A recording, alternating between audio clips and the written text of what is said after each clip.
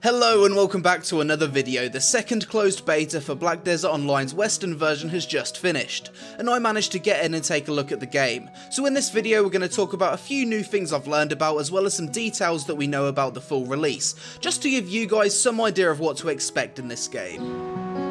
First up, let's talk about cost. Black Desert Online will be a buy-to-play game without any subscription option. The cheapest version of the game is €29.99, the slightly more expensive version is €49.99, and the most expensive version of the game is €99.99. You're probably wondering, what the hell could these other packs have to justify that cost?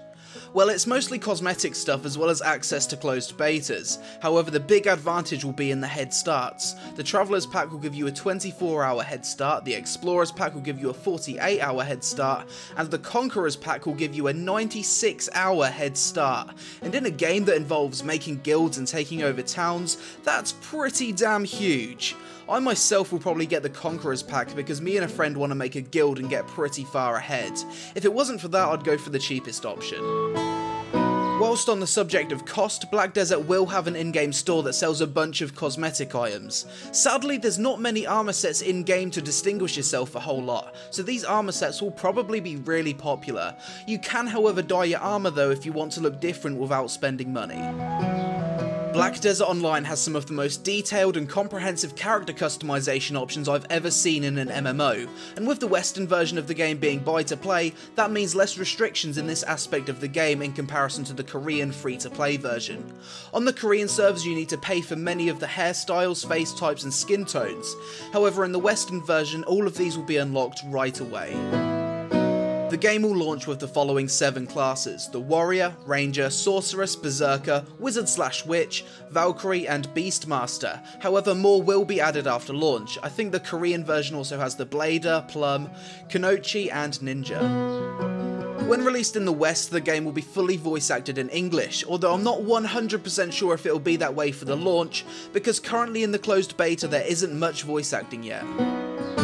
The leveling in Black Desert is actually a lot different to what I initially thought when trying the game for the first time on the Korean servers. It turns out that questing isn't a very good way of gaining XP, but instead you need to do that in order to gain resources, items and currency. The best way to actually level up is through mob grinding. Lots and lots of mob grinding, and seeing how there's no strict level cap, I can see this game becoming very grindy at times.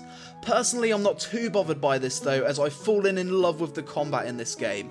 It still remains to be the best combat I've ever experienced in an MMO so far, so killing countless amounts of monsters is something I'll probably do for fun anyway. Property in Black Desert is a huge aspect of the game, and learning how to do this sooner rather than later will help you out a lot at endgame. Each town has different buildings that can be used for different things. You can use buildings as personal housing, warehouses, crafting buildings, worker housing, shipyards, stables and much more. To make use of these buildings you'll need to hire workers, which will go out and gather resources, craft materials and build things for you. The whole property system seems to be pretty complex, so you'll need to look up some guides to get your head around it as a new player, but the goal of it seems to be to build up your own empire by owning properties in many towns and connecting them. I haven't fully got my head around this aspect of the game yet, but I do find the complexity of it rather intriguing. I'm also a massive nerd when it comes to player housing, and the fact that you can have 5 personal houses to decorate throughout the entire world makes me really happy. When you first start Black Desert, you'll be asked to pick a family name. Your family basically refers to all of the characters on your account. From what I can tell, all of your characters have shared access to your storage, known as warehouses, which are localized in each town. This means you can character hop to a character located in a certain town to save travel time on your main character if you wanted to access the auction house or vendors whilst out in the world exploring. Black Desert's endgame will be very PvP oriented, although there's a few things you can do in PvE such as world bosses. PvP endgame will start at level 50, in which you can then attack and be attacked by other players over that level outside of safe zones. Something you'll want to do is join a guild, because most of the PvP endgame consists of large mass-scale PvP warfare, some of which involves node wars, guild sieges and arena battles. To gain an advantage in this game you'll need to make use of crafting, professions and property management to craft gear and earn silver. A unique feature this game has with its guilds is a contract feature where you sign a contract when joining a guild and receive a wage. You will, however, be expected to earn your wage by helping out the guild. Black Desert Online is entirely open world. It's not heavily instanced like most MMOs. You can explore the whole world without running into a loading screen. To get across the ocean, you'll need to either board a ferry or sail across on your own boat. Oh yeah, that's another thing I had no idea this game has. You can get fishing boats or huge galleons to go out and explore the ocean. You can also swim underwater too. To me, the open world aspect is the main reason I'm so hyped for this game. I hate instanced MMOs and loading screens, so for me, this is a pretty big deal. A major concern a lot of people have with this game is whether or not their PC will be able to run it. From what I've experienced with the game so far, it does seem to be well optimised and has scaling options that should allow it to be played on some pretty low end systems. I'll put the minimum and recommended specs on screen now. When I first started playing the game on my 970 graphics card, it ran on high graphics with around 50 frames per second, sometimes dropping to about 30 in major towns. On my current PC, which has a 980 Ti graphics card, it's pretty much always running at 60 FPS on max settings. This game runs way better than most MMOs I've played, Blade and Soul being one of them. The Western version of Black Desert will be released in the first quarter of 2016, so anywhere between January and the end of March. Hopefully there should be a solid date out soon.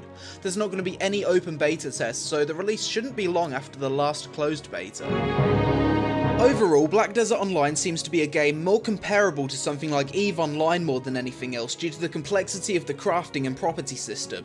It's a game you'll need to play with a different mindset to normal MMOs. It's very immersive, grindy, and there's a lot to get your head around as a new player. Black Desert runs very well considering its graphical fidelity, and if there's anything you'll fall in love with in this game, it's the combat system and character creation, which in my opinion are second to none. If you're someone that's looking at this game expecting a lot of PvE content, then I think there's a good chance that you'll be disappointed, because from what I can tell, that's one of the major things this game lacks on the Korean servers. If, however, you were someone that found Arcade really exciting but was extremely disappointed with how Tryon butchered it and made it pay to win, then this could be a game worth looking at, as there's quite a few comparisons that can be made between these two games. However, Black Desert doesn't seem like it's going to be pay to win from what we can tell so far. I'm not gonna lie guys, this is the only MMO coming to the West in the foreseeable future that I'm excited for, and whilst I do have my concerns about how grindy it will turn out to be and the amount of stuff there is to do at endgame, I've really enjoyed what I've played of it so far, and for the first time since World of Warcraft, I've found a game that has a world which I actually care about. Black Desert Online is a game that's definitely not going to be for everyone, but if it sounds like the kind of game that you would enjoy, then let me know in the comments below. Also, go check out my friend Private Wiggle's channel, as he'll be making a bunch of concise English Black Desert guides with my help before the launch. Also, I'll probably do a full review on Black Desert after the release, once I've gotten my head around everything. I hope you enjoyed the video guys, you take it easy and I'll see you again really soon. This cannot be a player house. The detail's insane. I'm so sold right now. I am so sold. Good player housing, good combat system, decent graphics, amazing character customization. This is what I want.